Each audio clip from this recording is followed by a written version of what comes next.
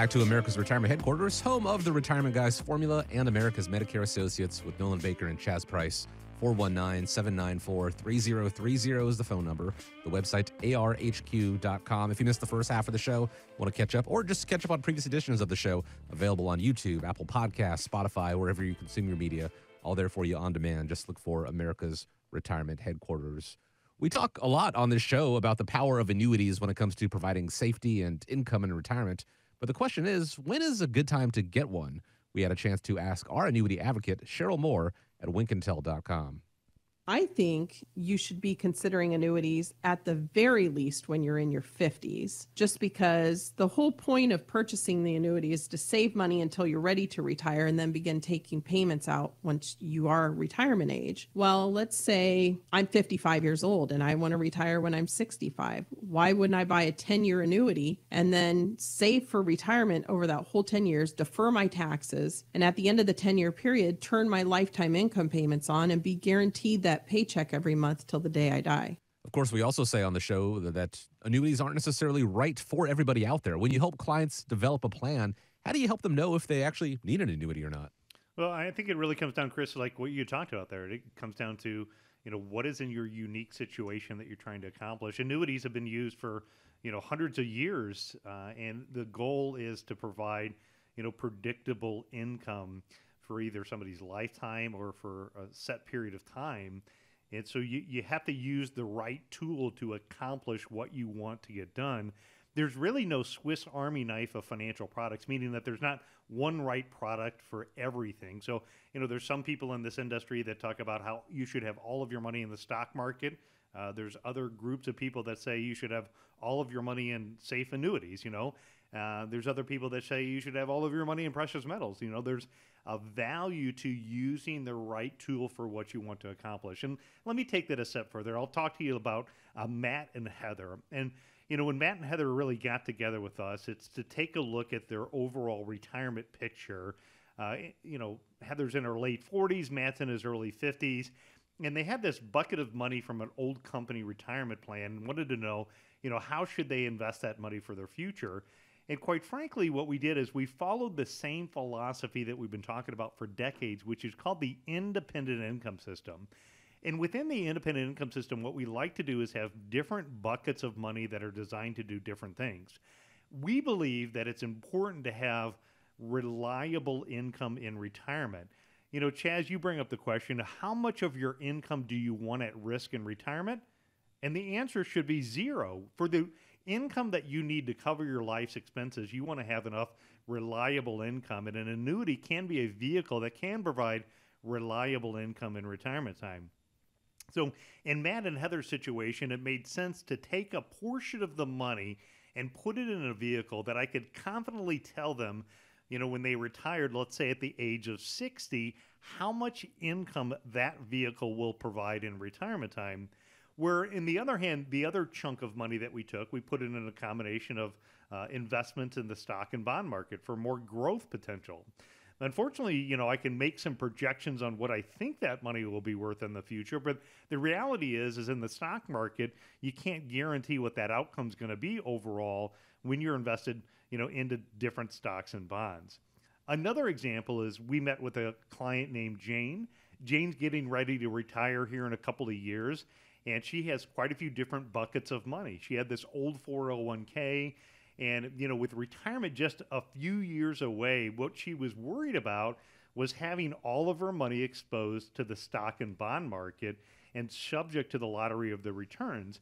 In her situation, what we're able to do is take a portion of one of her accounts that she has and move it into an annuity. And in this case, the goal was to provide protection against loss of principal. The other goal was to try to lock in high interest rates. She knew that she wasn't going to need that money, in this case, for 5 years. Her retirement plan was in 5 years. So we could pick a 5-year investment that, right now, fixed rates on most of these products are decade-level highs. She could put it in that account and not have that bucket of money subject to market losses. So determining on when you need an annuity, it comes down to figuring out, again, what is the intention, what's the goal, what's the time frame, and what are we trying to accomplish? Yeah, I agree. I often ask that question in some of our seminar events. just to see where everybody's head's at with income and, kind of making the distinction between income and asset balances or your investments. And generally, if I ask what percentage of your income should be at risk, most people think 20 to 30 because they're just in that mindset that their market value of their investments fluctuates maybe 10 to 20 to 30% per year. And so the majority of those clients are obviously then taking income from those investments. And so it doesn't become a problem when the market's going up. I mean, obviously, when the market's going up, you can take income off of your investments, and you're not subject to the randomness, the sequence of return risk, which is if I have to sell or I have to take money out of my investments when the market's down, that's like a snowball effect where it just it's like the reverse of compounding interest, where now I'm having to sell more of my shares to create the same amount of income, and then the next month, and so on and so forth, and it'll really accelerate the capitulation of your balance. So having, I call it a floor to stand on, Social Security being part of that floor, and then a pension or an annuity. If you don't have your pension or have a pension, you can create your own. And I think it's important also just to make the distinction that an annuity, just in and of itself, is kind of like saying cars. There's variable, there's fixed, there's immediate annuities where the lump sum immediately turns into an income stream, or there's deferred annuities where you put money in and you defer taking income from that account for a number of years, 10, 15, 20, depends. So it is a very complex, very useful financial vehicle. Don't automatically just be against annuities because you've heard somebody say something negative about annuities. They could be saying something about a variable annuity, something that's completely different and for a completely different type of client versus one maybe that has had great experiences, especially in this volatile market that we've all experienced the last 3 or 4 years, in fixed annuities and other fixed index products where you can't lose money first and foremost. That's the primary name of the game, not to lose. And then we'll talk about how do we make interest and what the income goals are and things like that. So, yeah, I agree. Having a nice floor of income just kind of depends on how much income do you want at risk, not investment balance, but what's your income that you want at risk. And if it's zero, you definitely need to consider an annuity to shore up whatever is not guaranteed by Social Security or pension. Because in retirement, we're still going to have monthly expenditures. Perhaps, your house is paid off and your car, things like that, but you still have utilities and groceries and things like that. You're going to have guaranteed bills. And so having guaranteed income come in to cover those can help, I think, address some of that worry that you may have from the market. Social Security provides that. A pension, if you've got the luxury of that. An annuity can also be part of that strategy.